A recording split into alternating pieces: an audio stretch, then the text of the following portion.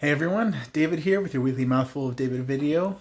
Before that though, I'll get into my usual updates. So we now have 5 episodes out, our latest one being about the movie Dunkirk, and so our next episode is actually going to be about the movie Lincoln.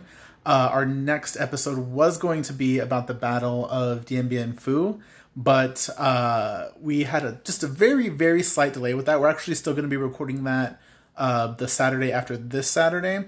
But this upcoming Saturday we'll be recording just a quick, easy, fun one about Lincoln, and so be on the lookout for that. And then after that, the episode about the Battle of Dien Bien Phu. Those will be coming out in the next couple weeks, so hope you like those.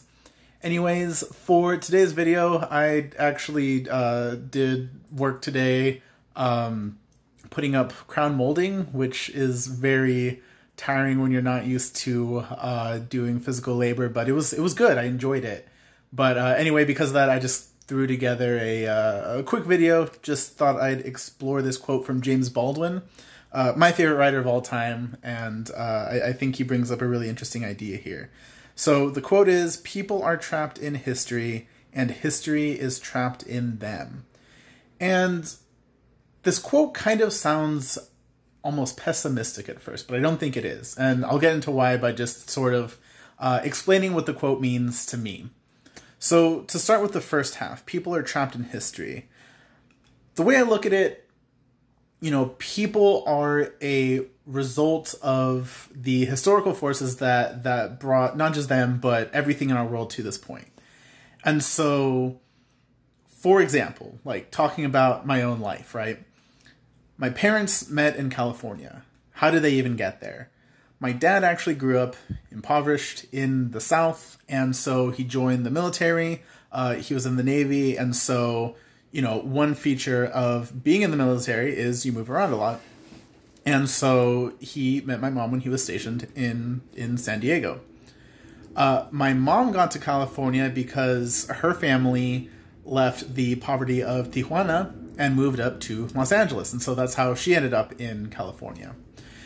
And so just as a result of the historical forces of, people joining the military for socioeconomic upward mobility and people, immigrating to places like California are already these historical forces that are leading just to my very birth. Before I'm even being affected by historical forces, as a living person, my very conception is brought about by historical forces. And that's true for all of us, even if the historical forces aren't quite as grand as immigration or upward mobility, right?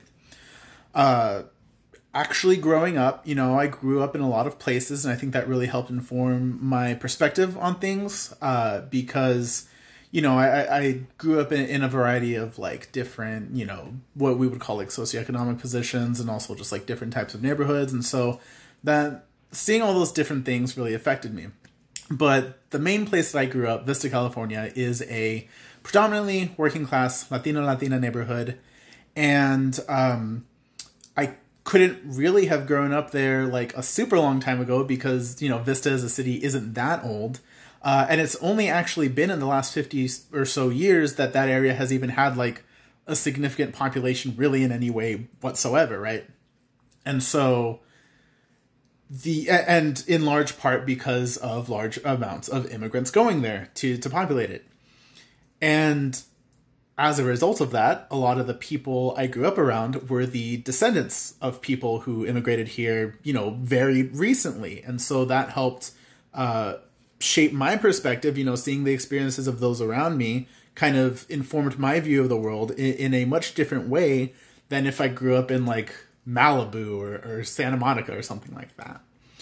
Another example, as I was growing up, father in and out of the prison system. Prison system and how we deal with like social problems generally in society, other things that are a result of historical forces, right? I went to a couple universities. I got my undergraduate degree at UC Irvine, got my graduate degree at SDSU, and the formation of higher education in the first place is its own set of historical forces, and then the establishment of the UCs and CSUs themselves also have their own specific history behind them. And this is just like the tip of the iceberg, right? Like there's a million other ways I could talk about how, you know, just the very basics of who I am, what I've been through, decisions I've made are connected to things, ideas, places with their own history. And at first glance, that sounds a little bit limiting, right? But then that is where the second half of the quote comes in. And so people are trapped in history, but history is trapped in them.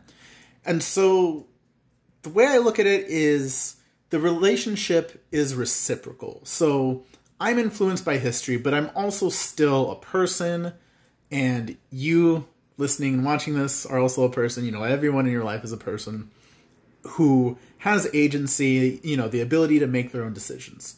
And so even though history is trapped, or even though we are trapped in history, history is trapped in us. We're all in this together. It's a mutual thing.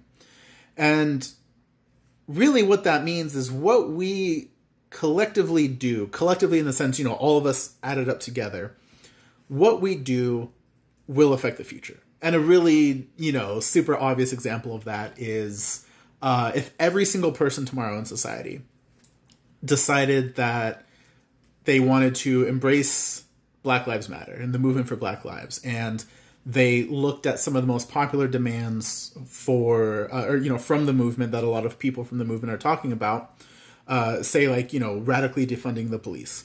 If everyone embraced that, then obviously that would be passed tomorrow, right? Now, obviously, nothing is ever 100% unanimous among humanity. We're just all too diverse in experiences and living conditions and just a number of other factors, you know, historical influences like we were just talking about.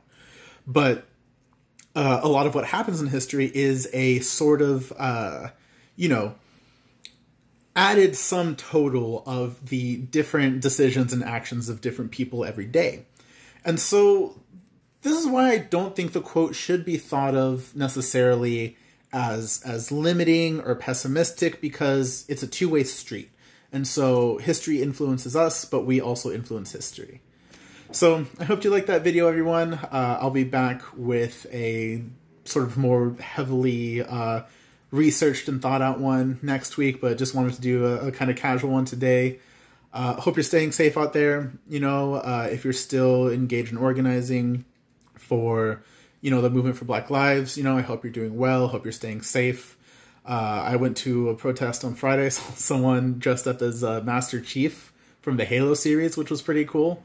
But it's very good to see that people are exercising their collective ability to influence things. So have a good week and catch you next time.